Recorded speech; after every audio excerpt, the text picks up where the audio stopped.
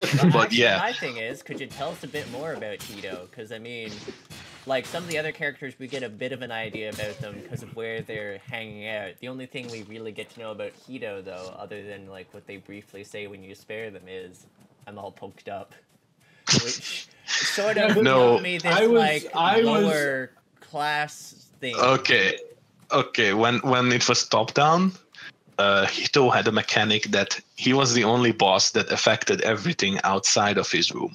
Normally, when it was still top down, yes, he would be sniping pretty much all around the manor as long as you're outside. And you would be able to see exactly where it's coming from, right? And that was an idea that I couldn't execute in this because it looked just really weird in this perspective, you know.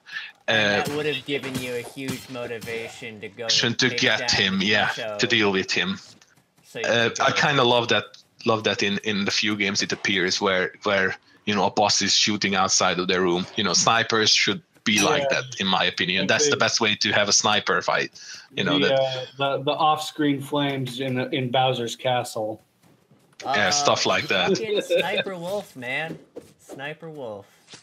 Yeah, but even like there's one thing I will do in Usurper, and that is the sniper fight there will be an entire massive area. Oh, they're actually similar a sniper fight. Thank you. Yes. There we go. Well, no spoilers. I'm not gonna say. Well, it's a sniper. I didn't say it's a human or it's a monster or because the one thing I want for Usurper is the variety is huge. Because as much as I love the setting, I had to make the whole seasonal changes between the areas.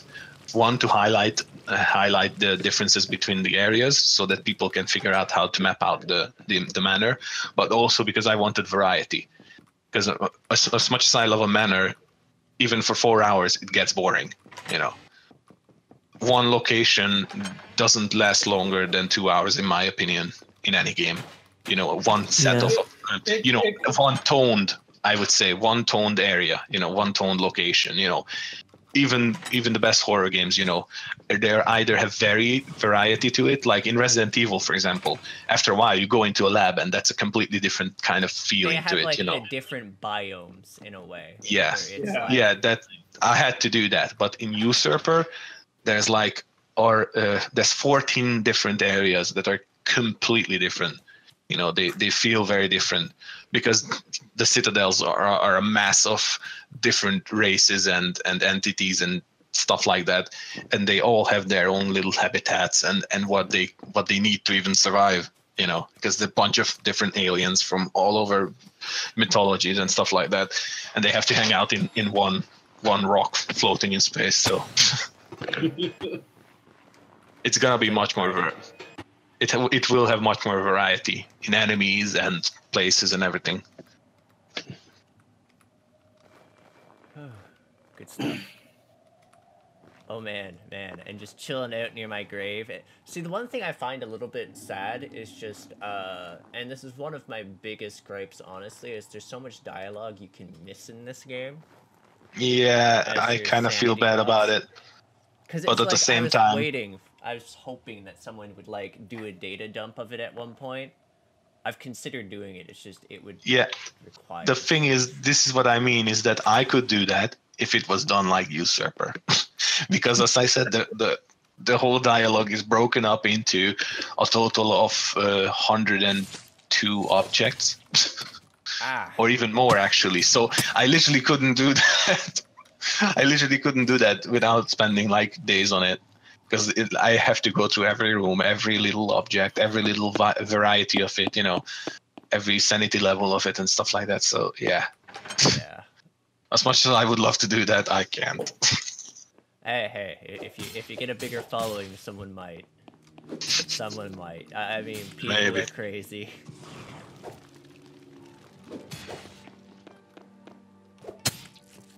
Everything involving Gaster, for instance, has just people doing crazy stuff involving data mining. Actually, is there anything that is specifically like a data mine only secret in either this or Usurper? Yeah, what you could data mine is how terrible my typing is outside of the code. You could also find a lot of swearing in the code that is actually there. Yeah. No, there's like stuff like remember this idiot and stuff like that. There's a lot of that. Like there's a lot of highlighting going on so that when I come back to it like later, much later. It's notes, it's grumpy notes to yourself to like. Yes, but for usurper, I actually did do that. There's messages to data miners specifically about certain things because there are secrets in it that I don't want revealed through that by any chance. If it ever occurs, I don't want certain things revealed in certain ways. Like it's okay to post it on those kind of forums, but I just don't want certain stuff to surface because there will be some obscure stuff in it that will be actually hard to get, and I want it to stay like that. I don't want it to like, oh, this is how you get it, instantly written somewhere. Yeah, I think you have to understand. You have to understand about Steve is that he doesn't like to name files properly. Okay.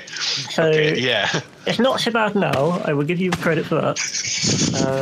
But I sent him something. It's like a bunch of keystrokes, random. It's literally like 5,000 letter A's and then like a B at the end or something. And I'm so it's like the way the one room is spelled. I'm trying to remember what it's called. The obscure geometry room, how it's spelled. Oh, here we go. I'm at 10 health and Gray's at like 3 hits away. Wow. Come on. Just you can do it. Fucking run into my sword, you ass. Yeah, our motto at Crit Hit is adversity in the face of persistence. Yeah, that's right. That's right. You did it, gee. And then I just smacked him once out of spite. No! Did you die?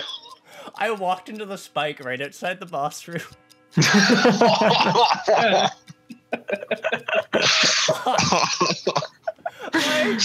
valiantly have no health items, just 10 health, and I just walk out of the boss room and just spike. And I'm just like... That's a real kick in the teeth there. Yep. It's like the brilliance of this game. Evil, I know. So good. So good. Yeah, I found some old files. And here's an example of the title of the file. KINHTYJTYJU. And that's the file name. And I don't know what the hell that's meant to be. But there we are. Well, it's pretty obvious. It's a file that I had to send you on the spot. I mean, it's actually better than what, like, Sean sends me, because he sends me, like, files of, like, hey, dumbass, or worse. And I'll just be like, read this, you jerk. Oh, yeah, that's a huge one. Oh god, the Sultan. Okay, so do me a favor, guys. When our Sultan Sanctuary series comes out, watch that, because there's just this entry point that Sean is so proud of that. Dick. Oh my. Yeah, no, there's a reason I cheer when he dies in games, and it's because he, like, he earns it. There's a long-rooted kind of satisfaction of him messing up because of something that he might have done previously. Just some stupid thing that he said. 2 years ago when he's still holding the grudge. You know what, though? Yes. Not even, though, because of that, but also because you proceed to do it again, and you're like, I don't know what you're talking about, as you're, like, killing me.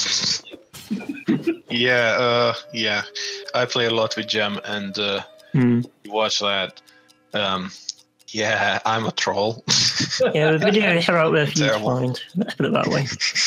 You have my deepest sympathy, Jam.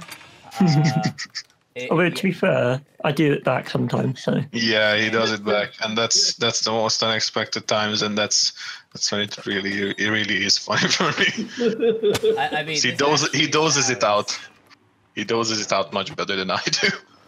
This Because sounds you never expect amazingly it. like me and Sean. Sean just is an irreverent troll.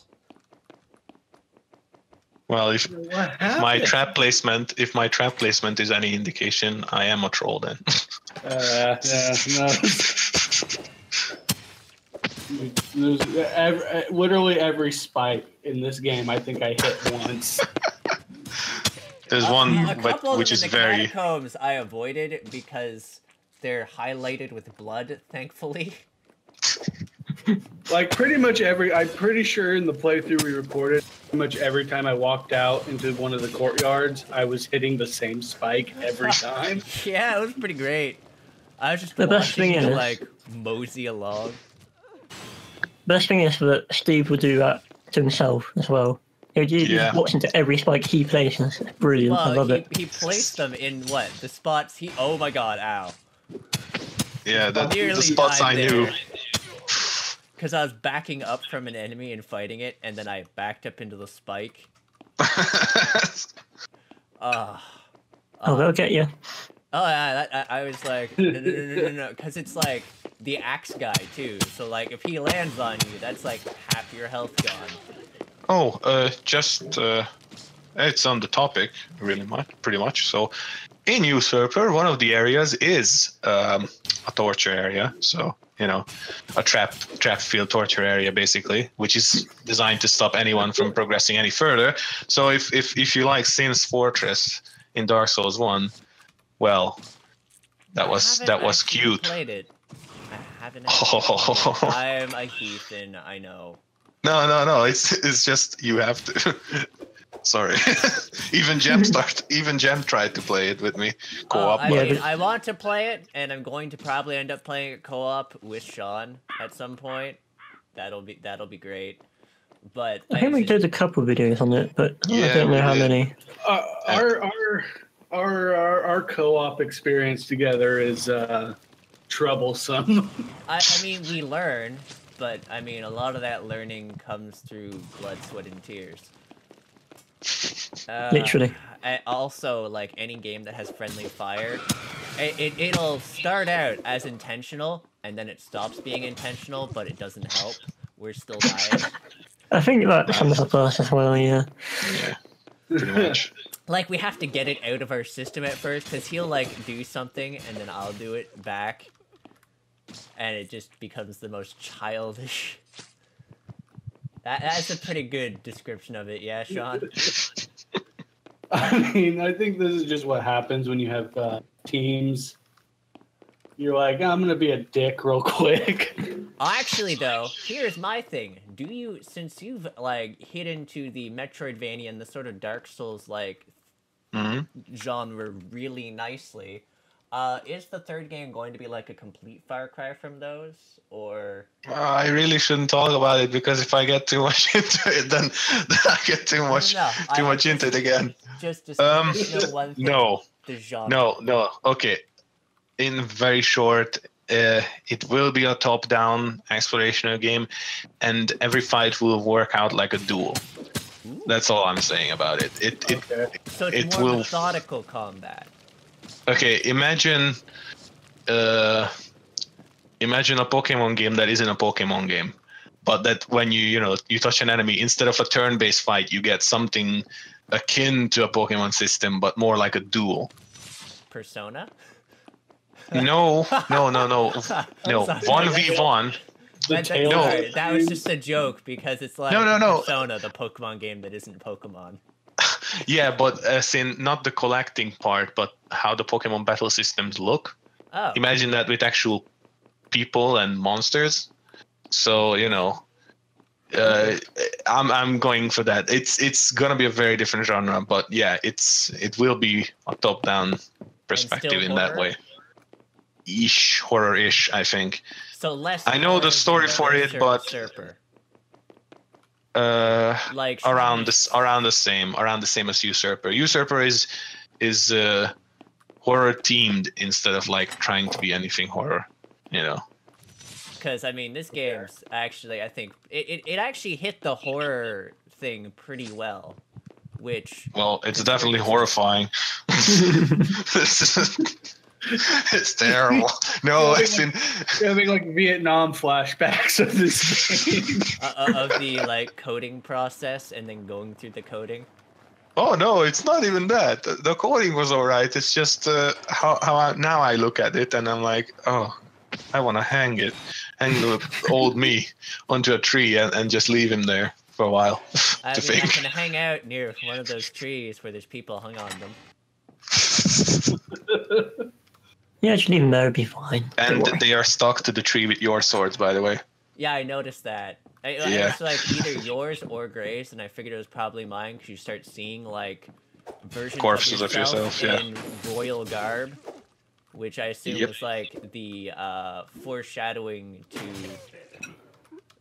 Yeah. Actually close to that. There was a lot of foreshadowing. I about the the queen Yeah, and we why noticed that the because face. it's like we were Well, yeah, checking like out the statues, pictures. the paintings, and like Sean didn't actually like the first playthrough. He didn't pick through as much of the story because he was just going through and not checking out the stuff. But then he actually started checking out the stuff, and the game just opened up to him, and it just clicked with him once he actually started pursuing the story.